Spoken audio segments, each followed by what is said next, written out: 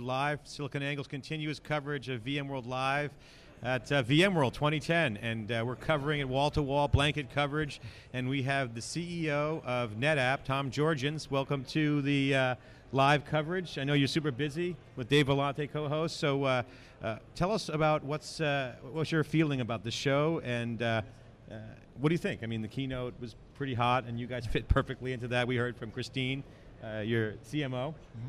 Tell us about that.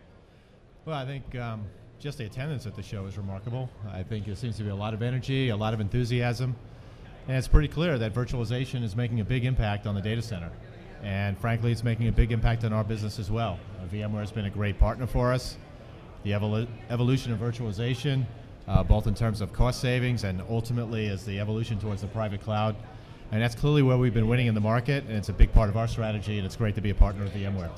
Storage has been very sexy for a few months now, and all the M&A activity obviously is in the press. You buy that, Tom? Storage is sexy? Yeah, so can we get you to take the bait on that? Or how about storage is hot? It's hot, okay. It's sizzling hot. As long as storage is profitable and growing, that's good enough for me. I'll leave sexy for the marketing people. As we were reporting on SiliconAngle, storage is the linchpin. It's that foundation, and Christine mentioned it's not just tactical, it's foundation. And you're seeing that in the announcement that storage is a key component of overall cloud and the architecture. Talk about what your view is on that, and what's next. And the M&A is really bringing a lot of spotlight in the mainstream on this. And so, what's your angle on that? Well, I think the M&A angle is less about the cloud. It's more about portfolios of individual companies. But I think the broader story around the cloud is that it fundamentally changes the economics, the velocity, the agility of the data center. And I think one thing about NetApp is that we recognized early on is that virtualization is only about the servers. That virtualization has huge implications for storage. We moved a tremendous amount of our resource about 5 years ago in that direction to basically optimize our product for the ultimate evolution of the data center. And I think that's why we've been very well positioned. We have a story about how we can cut the cost of your infrastructure in half. We have a story about how you can provision it in seconds. We have a story about how we can allow businesses to basically create competitive advantage through the choices of a storage infrastructure. So you may have just answered it, but I want to go a little deeper. How is it that you're able to grow so much faster than the industry? Let's say the industry's growing at single digits, maybe high single digits, maybe low, depending on what quarter it is. How is it that NetApp is able to grow at 30%, and can that continue? Well, I think the question of 30% obviously has a big impact on what is the macro going to do. And I tell our team, business is good, but the headlines are unrelentingly negative. So our focus is actually, believe it or not on growing 30%. Our focus is on gaining share. And our view is that we want to continue to gain a point and a half a share every year. And a point and a half a share has no context. It's the same whether the market is up or the market is down. So rather than picking a specific dollar target, we're going to focus on share gain. And frankly, NetApp has actually gained more share in the last year, or we're gaining at a faster rate than at any time since before the bubble burst more than 10 years ago. Which is unbelievable. I mean, I see the IDC numbers too. Let's assume they're reasonable. I think IDC does as well as anybody, and so if you can keep gaining that share, that's how you grow. That's the philosophy. Mm-hmm. That's pretty fascinating. But so that's how you're going to make it continue. Okay, I get that.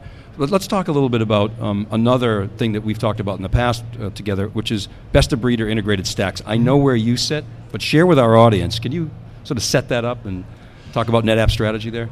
Well, kind of the classic question is, are we ultimately going to see the major full-line suppliers, the HPs or the IBMs, basically assemble a complete stack of technologies so that they can offer an end-to-end solution with professional services to the customer?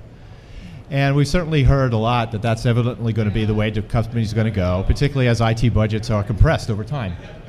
And while I certainly understand the intellectual allure of that argument, probably I have two data points. Number one is if you look at over the last 2 years, the actual market share of the server vendors in storage is actually declining, and declining at a double-digit rate. So if that is going to be the prevailing model, it's going to require a change in trajectory that we're not seeing today. And the other thing, frankly, I believe that what customers know that they gain with them in terms of integration, they know that they're giving up in best of breed, and know they're giving up in cost. And I think that it's incumbent upon NetApp to basically partner closely, like the work we did with VMware and Cisco around secure multi-tenancy, to basically lower the integration burden of the end user, yet still have them have best of breed solutions. And I think if we can approximate, either through partnerships with systems integrators or direct industry collaboration with other players in the industry, and basically deliver to end users a very, very tightly integrated solution that's as integrated or nearly as integrated as HP or IBM, yet is still best of breed and is still have compelling cost, then I think we're going to continue to succeed in the market, and I don't believe the integrated solution is actually going to prevail, and it's certainly not prevailing today. Yeah, I was going to say the near-term trends certainly bear out your premise, and and Dave Scott, as you know, is also very vocal about that. You're seeing just an incredible action, with 3PAR. Any comments there? What do you think? What does it mean to NetApp, the whole 3PAR HP Dell thing? I think 3PAR is about HP and Dell, and for NetApp, I don't think we have an opinion. 3PAR was a player in the market; they'll remain a player in the market. I think this is a more reflection of what Dell or HP believe is the strength of their current roadmap, their current partnerships, and what they see on the horizon of what they've got on the drawing boards coming forward. And whatever it is that they see in their future, they must believe that 3PAR is a better option because they're paying a lot of money for it. Yeah, and it's interesting, your comment was it's really not about cloud, it's about filling in gaps in the portfolio. Absolutely. I don't think that this is part and parcel of some cloud strategy. I think it's just a straight portfolio gap that they're trying to fill. I think that they have a need there, both of them, and both competing for the same asset, and that's driving up a high price. And well, you've been there. It's been a long road for 3PAR, but certainly the last week has been good for their shareholders. I say you've been there, right? And I saw you guys recently made an announcement with, I think it was SyncSort. You did some backup stuff, and it didn't cost you $2 billion to get that capability. It looked very data domain-like. Was that a correct interpretation? Or? Well, I think that goes back to our original point, and that is, depending on users to integrate on their own a whole bunch of point products is not a realistic value proposition. So for us, it's incumbent upon us to find best-of-breed providers in the industry that we can integrate with, and we can ultimately create full solutions. So SyncSort is just one example. They've been a good partner for us, but there are many others. We do interesting work with BMC. We do interesting work with Microsoft. We do interesting work with a lot of other players. And the ultimate goal is to approximate the integration capability of HP and IBM, yet still deliver best of breed, which they can't do. So do you feel like you've got processes that allow you to be superb at partnering or even superior? Well, or is that a cultural thing? Oh, I absolutely believe it's a cultural thing. And we talk a lot about why is NetApp gaining so much share? Why is NetApp outgrowing the market? And most of that dialogue focuses on technological innovation and product. But I would contend that NetApp has probably the broadest go-to-market strategy of any of our competitors, whether it be our direct focus, our distributors, which did over $1 billion with us in North America, the relationships we're building with systems integrators. We actually have OEMs with HP and IBM, and obviously the service providers. Some of the highest profile and certainly the largest service providers in the world are NetApp customers. So for us, I think a big part of our strategy going forward and a big part of our growth is the fact that I think we have the most diversified and most well-balanced go-to-market strategy of any company in this industry. Tom, I want to talk about some of the mainstream media analysis of the whole 3PAR M&A storage as sizzling messaging. They're talking about it as M&A as they have flush with cash, the financial crisis, and they have all the stockpiled cash. They're also talking about the lack of innovation coming from the big players. And so, I think they're getting that wrong. I mean, I'm seeing innovation, but the question to you is, what innovation do you have coming out of NetApp, and are some of the big guys not having the innovation? Well, I think from an innovation perspective, clearly innovation is why companies like us survive. If NetApp isn't an industry leader and we don't have differentiation, there's no reason for a company like us to exist. Everything we sell is available, hopefully not as good from other people. So clearly we need to have some relevant differentiation that matters. As far as 3PAR and the big vendors, I think the big problem with the big vendors and why I think the fallacy of the big vendors like HP and IBM are going to consolidate all of this intellectual property in one place is the fact that it's impossible for them to make the investment levels to be competitive at every level of the stack at the exact same time. Nobody has that much R&D.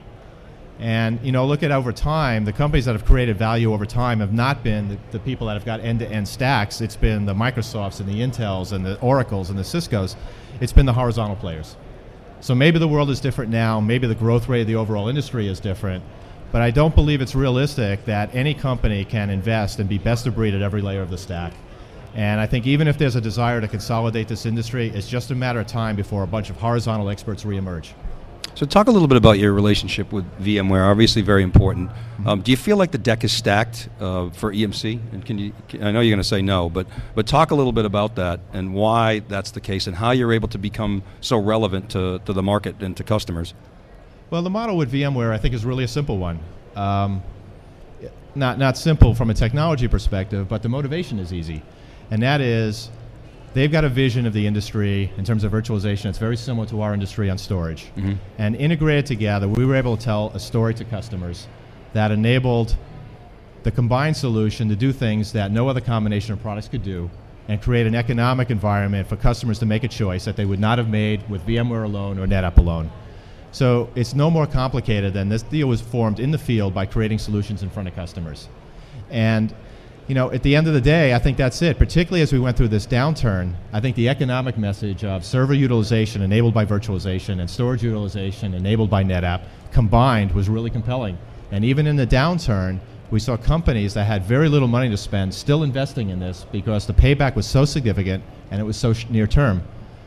As far as the broader context of EMC, whether it's a tribute to EMC or a tribute to VMware leadership, the simple fact of the matter is they've been independent. And I think now we've created such powerful customer solutions, and I think VMware's market cap as a percentage of EMC's, I think any intervention into VMware's business by EMC would sub-optimize either customer outcomes or shareholder outcomes, and I don't think that's in anybody's best interest. So right now, we consider VMware a partner. Obviously, they partner with EMC, but the EMC ownership is not something we spend any time thinking about. Right. Good. So put on your crystal ball a little bit. I mean, what do you see for the future of the industry? You're talking about efficiency. Do you think the industry, the storage, you've been in the storage industry a while, right? With Storage Tech, LSI, and others. Do you see the conversation shifting from IT as just a cost-cutting mechanism to add value to one of more deeper business integration? Is that possible, or is that just a pipe dream? No, it has to be more than a pipe dream. In fact, that is probably the most interesting conversation that we're having now, is companies, ourselves included, are so dependent upon the systems that we run that every major transformation initiative that we have, whether it be a pricing initiative, whether it be integration with our partners, integration with our suppliers, everything that we do as a system component.